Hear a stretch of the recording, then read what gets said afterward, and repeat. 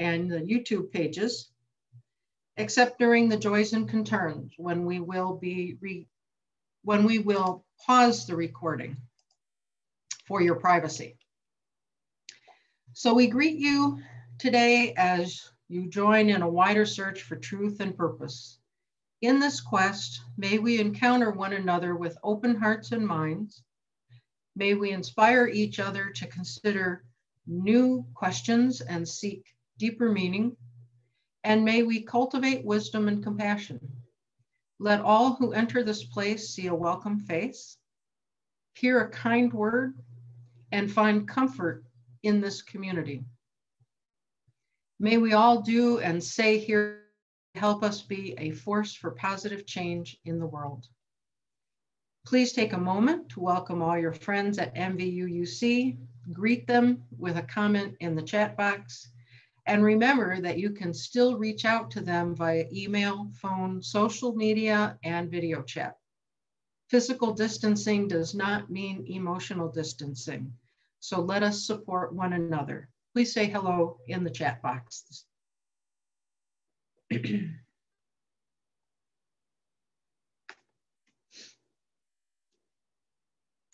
Visitors, we are a diverse group with varying interests and beliefs.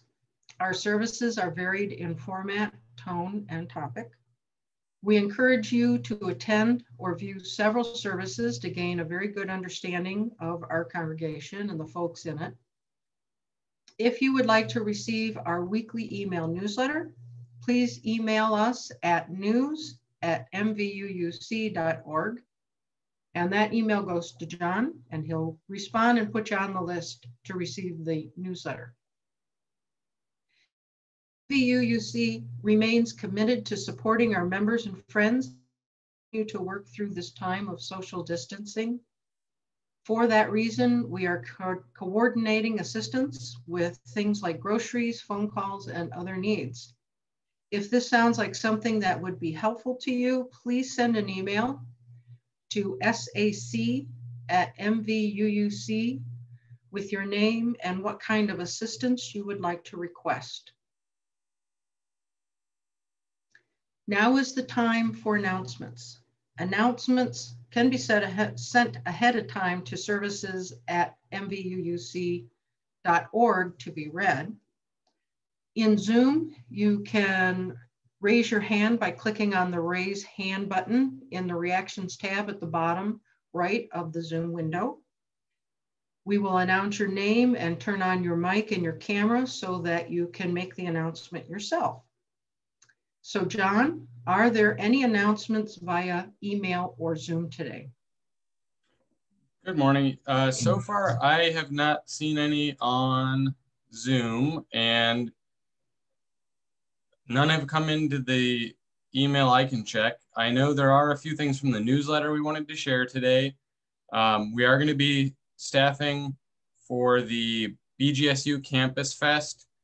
Looks like it takes place Thursday, September 9th from 12 to 3 p.m.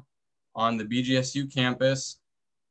And we would be talking to students, showing off our love for MVUUC and possibly handing out some swag. That's what it says here. And that is another thing you can contact Social Action Committee for, sac@mvuuc.org. I believe we still have openings for the Hogwarts and the OWL, which is a comprehensive age-appropriate and secular sexual education program. Those are two separate programs. Hogwarts is the camp. It'll be an overnight camp. And checking out the newsletter there, you can find links to register for both of those. If you know a child who would like that, you can share that information with their parents. Also, the Anti-Racism Book Club is meeting July 29th at 7 p.m. They'll be discussing chapters 4 through 6 of So You Want to Talk About Race by Ijeoma Oluo. And again, that's Thursday, the 29th at 7 p.m. Megan runs that, and you can contact her through sac@mvuuc.org. Let's see, a reminder that the garden is flourishing. If you want any vegetables there are some bell peppers, green beans, kale, squash, it looks like. And I think those are the ones we were going to read here. If anyone does have questions, though, you can reach out. There is a board meeting today as well at 1 p.m. So if you have any questions for the board, you could always email the various board members, president@mvuuc.org, treasurer@mvuuc.org, etc. And any hands raised yet? Don't see any, so I think that takes care of announcements for now. Okay, let's move on to the lighting of the chalice. And I'm going to bring this over here so it's easier. Please join me in reading the words for the lighting of the chalice that can be found in the Zoom chat box. And I realize this is not how you're supposed to do it, but we're going to do it this way today anyway.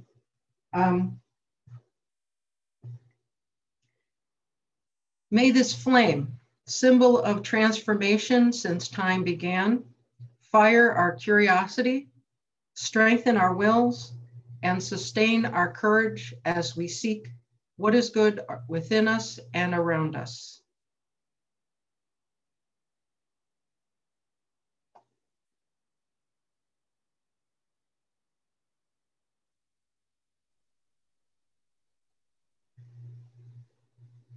And I will now be doing a reading by the American astronomer Jill Cornell Tarter, A Universe of Possibilities.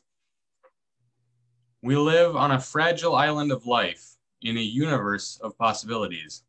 For many millennia, humans have been on a journey to find answers. Answers to questions about naturalism and transcendence, about who we are and why we are, and of course, who else might be out there. Is it really just us? Are we alone in this vast universe of energy and matter and chemistry and physics? Well, if we are, it's an awful waste of space. But what if we're not? What if out there others are asking and answering similar questions? What if they look up at the night sky and the same stars, but from the opposite side? Would the discovery of an older cultural civilization out there inspire us to find ways to survive our increasingly uncertain technological adolescence?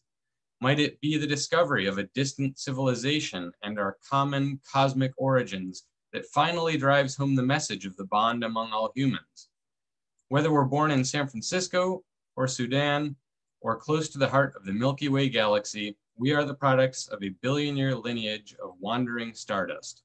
We, all of us, are what happens when a primordial mixture of hydrogen and helium evolves for so long that it begins to ask where it came from.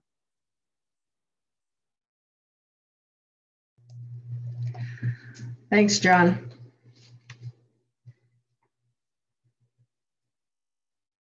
So how many of you in the past few weeks or months, even the past year, have felt depressed, down, tired, just blah? I know this sounds like a commercial, a 1950s commercial for iron pills, but I think as a nation, as a community, we're all feeling sort of the same thing, very wrung out. And I'm right there with you.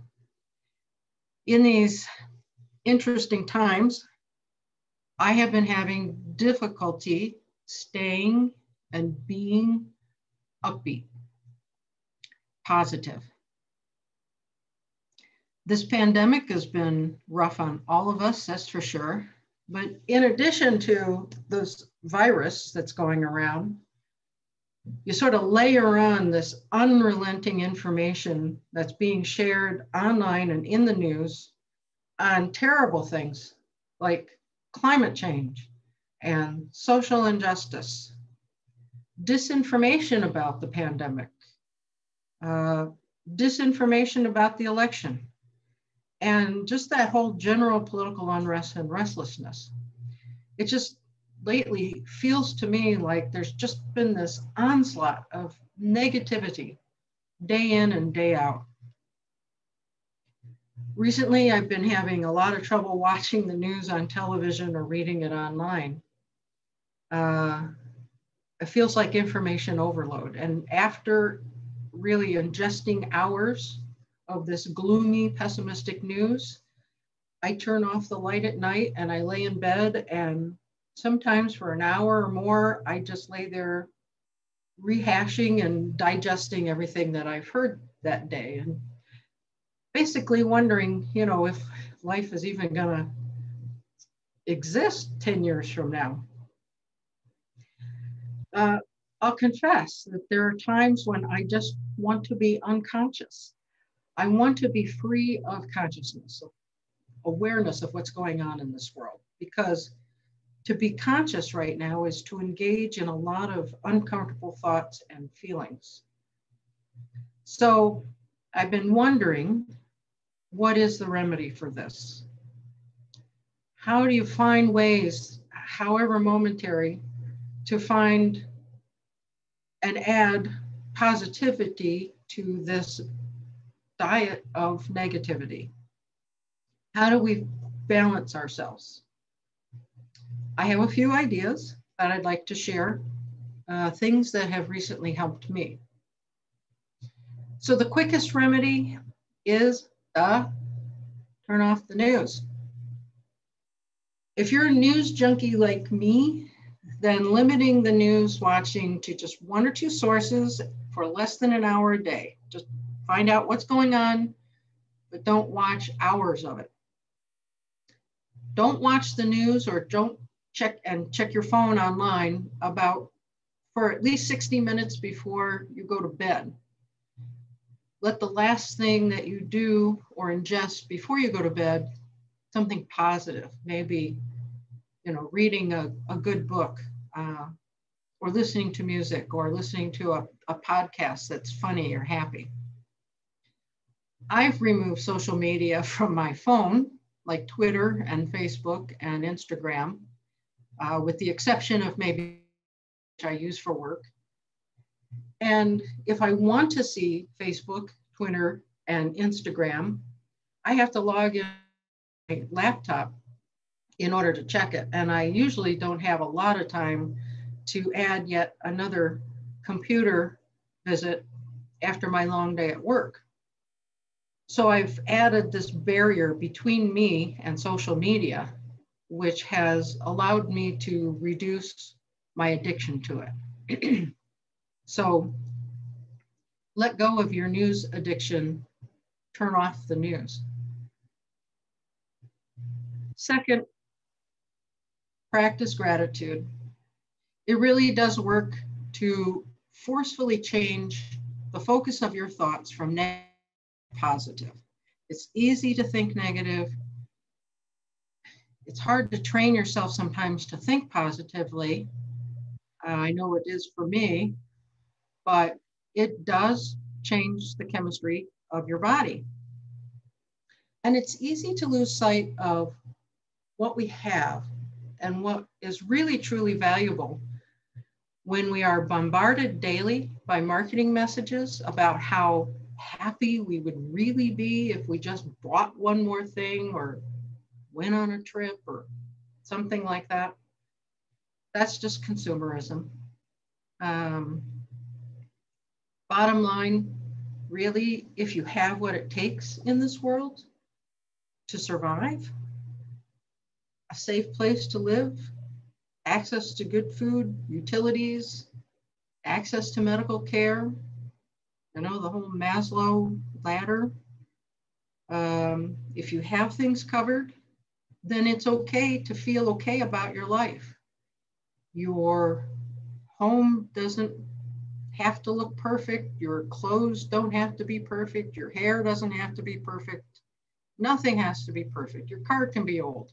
Hey, if it's an old car and it gets you from point A to point B, it works. And you can be fine with that. You don't have to have a new car every year. So 1, limit the news. And 2, practice gratitude. Third, practice self-care. You know the drill. You know what self-care is.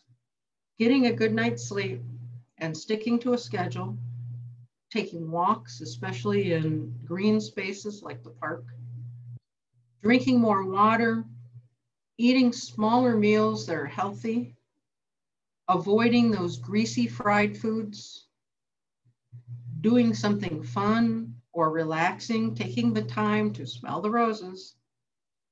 And is especially important if you are a caretaker of children, aging relatives, or somebody in your family who's ill. You really do need to take those moments to do things to balance yourself.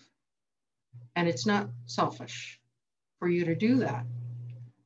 So again, limit the news, practice gratitude, practice self-care. And my final point is find ways to experience joy. And I find the joy of discovery works for me.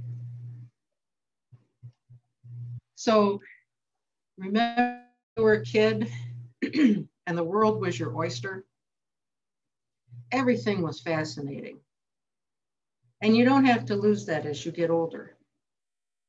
I remember as a kid watching the ants move in and out of the little sand mounds in the cracks in the sidewalk, and I was just fascinated by all of the activity that was going on there. Watching clouds in the sky morph from one animal or cartoon into another animal, making up stories about them, or even climbing a tree and seeing how far you can see. When I was a kid, we just saw the Petrified Forest on television the other night with Humphrey Bogart. I remember going to the Petrified Forest and having one of my parents hand me this chunk of rock and telling me, this chunk of rock used to be a tree. And my little kid mind was just like, how does a tree become a rock? It doesn't matter that you're an adult now.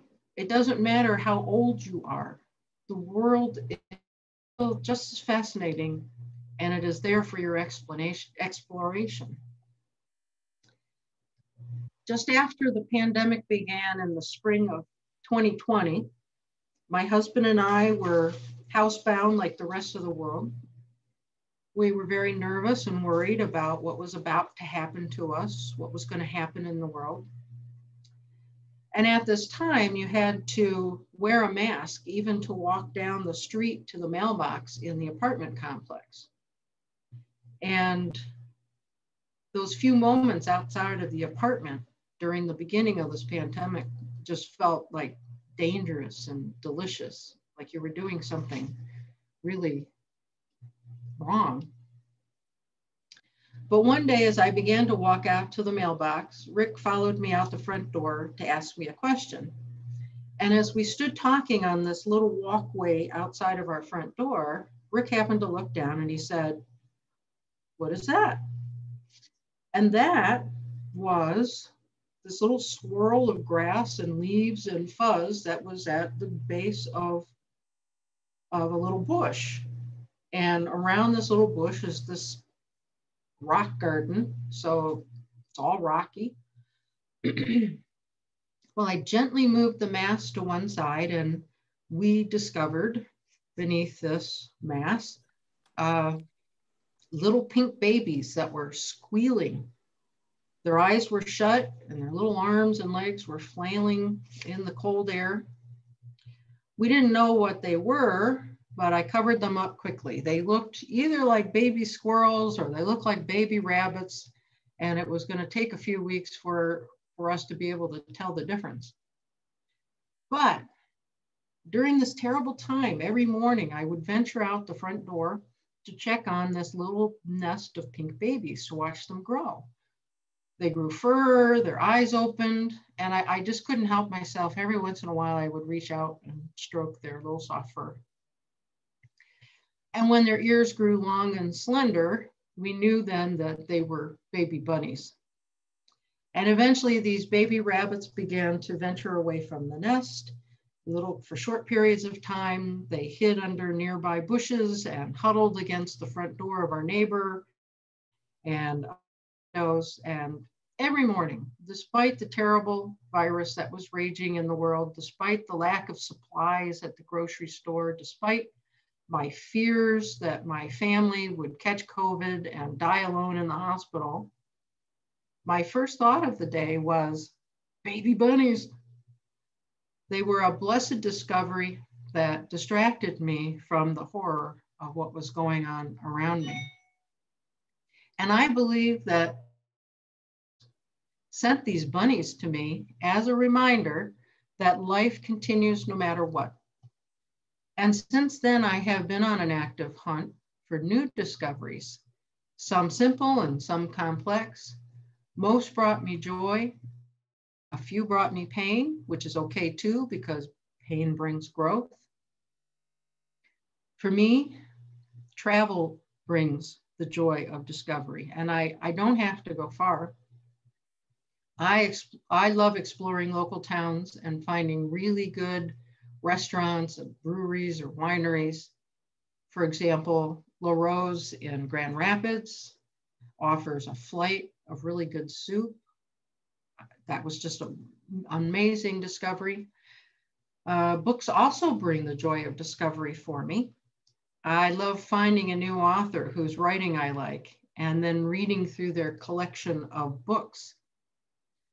Recently, I discovered the author Tana French and her series of Irish murder mysteries. Very good writer. TV also bring the joy of discovery. Lately, I've gotten hooked on an HBO show called In Treatment, which is about a psychiatrist and his conversations with his patients. I went back to the beginning of the series and found that there were episodes devoted to one patient in particular that was really helpful to me personally. I learned a lot about myself through this character on TV, and the storyline actually helped me to resolve an old trauma in my life. So it was a joy to discover this television show and find relief from this trauma. So to recap, my recipe for offsetting the negativity of the world: limit the news, practice gratitude, practice self-care, and experience joy through discovery. Henri Nouwen once said, "Joy does not simply happen to us. We have to choose joy and keep choosing it every day." May you find peace and joy. Thank you.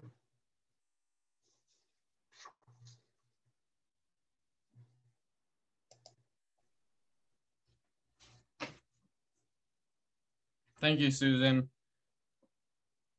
When we think of the fourth principle, a free and responsible search for truth and meaning, we often think that this means poring over philosophy books or learning about other religions, but sometimes the meaning can just be bunnies, or rather realizing that being fully present in the moment and appreciating the unexpected joys in life can help us further that search for truth and meaning. The author Terry Pratchett wrote the following line in one of his books: "It's still magic, even if you know how it works."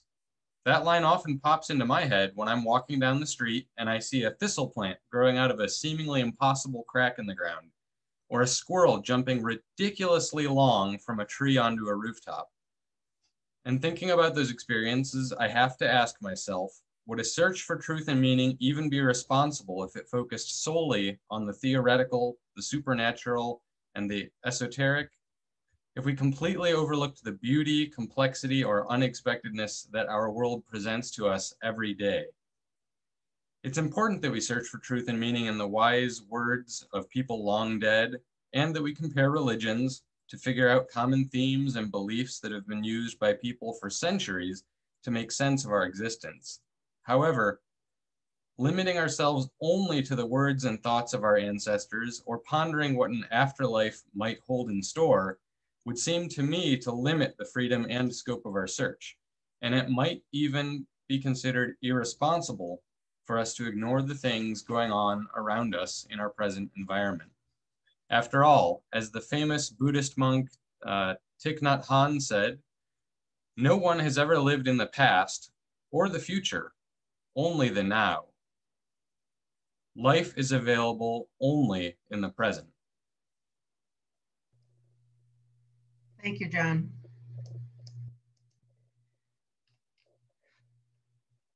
Now, more than ever, we are counting on your pledge payments and donations to help sustain and strengthen this congregation that is so important to all of us, supporting our efforts to be a community of love, truth, justice, and service.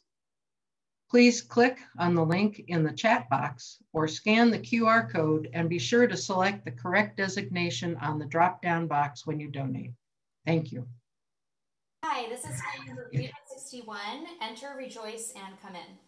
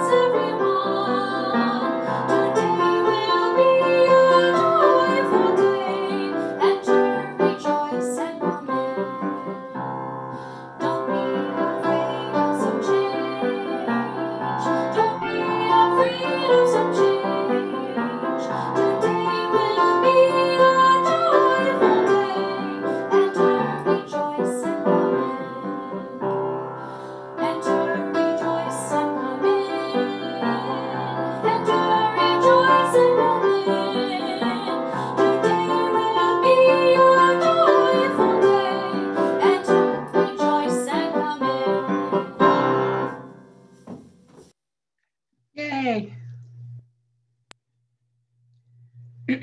That's awesome. Thank you. That was Heather Goldman on piano. Thank you for taping that for us. So our music today is a song by Don Bessig called Flying Free, and it is sung by Ruth DeBrot. The words are in the chat box.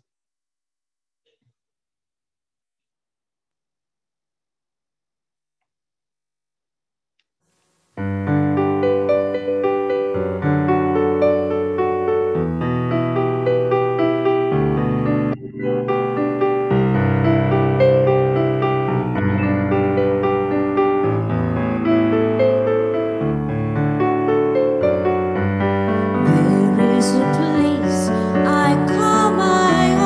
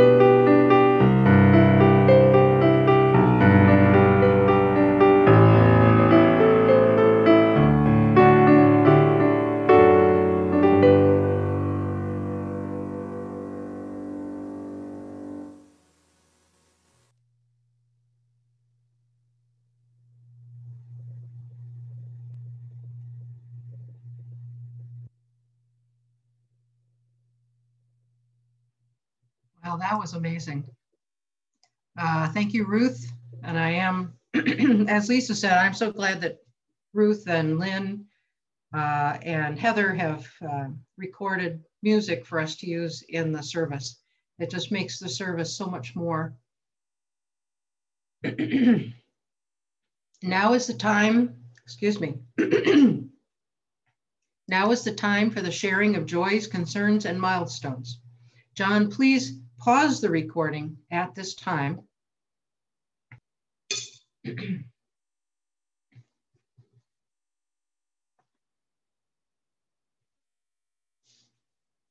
So our next item up is a musical interlude, and this is going to feature our Lynn Israel singing the song My Favorite Things from The Sound of Music. And of course, the words will be in the chat box as she sings. And I don't know if it's Steve Israel or Lynn Israel with the name on the box. Oh, there's Lynn. There we go. There she is.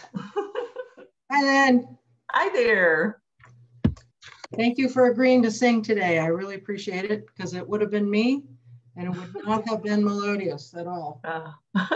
Well, this song, it fits in so perfectly with what you talked about because it's all of her favorite things, the things that give her joy. So here we go.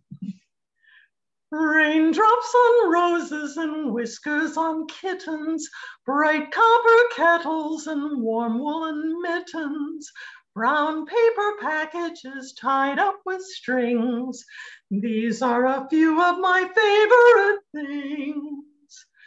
Cream-colored ponies and crisp apple strudels, doorbells and sleigh bells and schnitzel with noodles, wild geese that fly with the moon on their wings. These are a few of my favorite things. Girls in white dresses with blue satin sashes, snowflakes that stay on my nose and eyelashes, silver white winters that melt into springs. These are a few of my favorite things. When the dog bites, when the bee stings, when I'm feeling sad, I simply remember my favorite things, and then I don't feel so bad. Wonderful. Oh, that was wonderful, Lynn. Thank you so much. And she did that at the last minute, so I really appreciate that. So our closing words today are going to be with me and John. So John, you'll need to share the spotlight.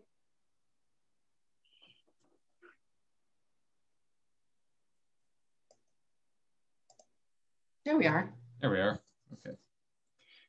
And the closing words are from UU Community Minister Reverend John Gibb Millspaw.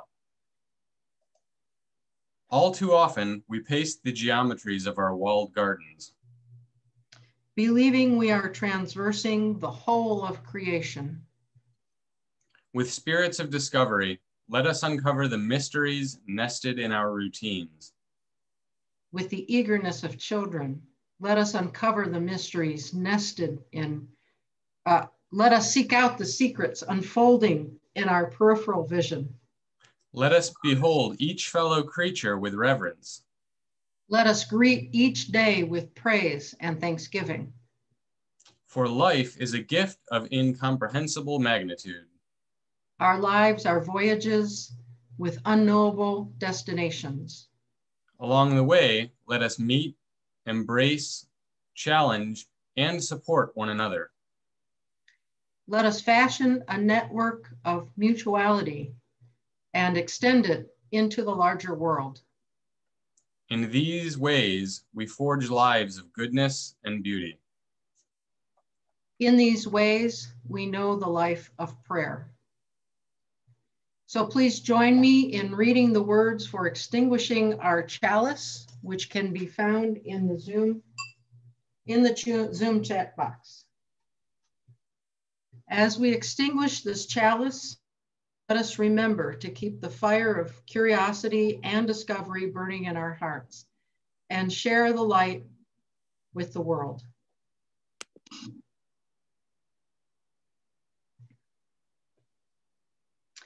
So, our closing song for today, or after our closing song, we will invite people, everyone in person, to stay for the coffee hour. For our friends attending via Zoom, you are welcome to stay and chat with your fellow MVUUC members. Your mics and cameras will be turned on once the service ends. Our closing song is Go With a Song in Your Heart, sung by Lynn Israel, and you can find the words in the Zoom chat box.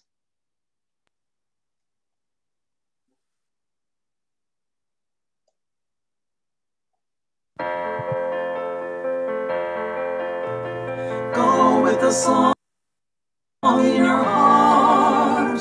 Go with music in your soul. Leave with the memory of a melody. Go with a song in your heart. Go with a song in your heart. Now until we meet again. The joy of music is our gift to you. Go with a song in your heart. Leave with the memory of a melody. Go with a song. Go with a song. Go with a song in your heart.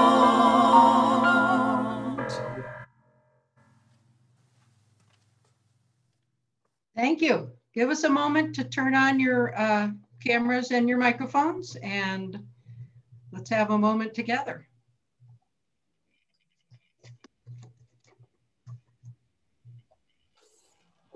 Hey, Charlie. Hi there. And Jack. Hi, John. I don't know if this is appropriate at this time, but I wondered if anyone knows someone who does weeding. I pay $25 an hour. Wow.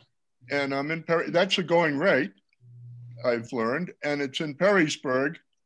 And I don't supervise much. I just would point out if you were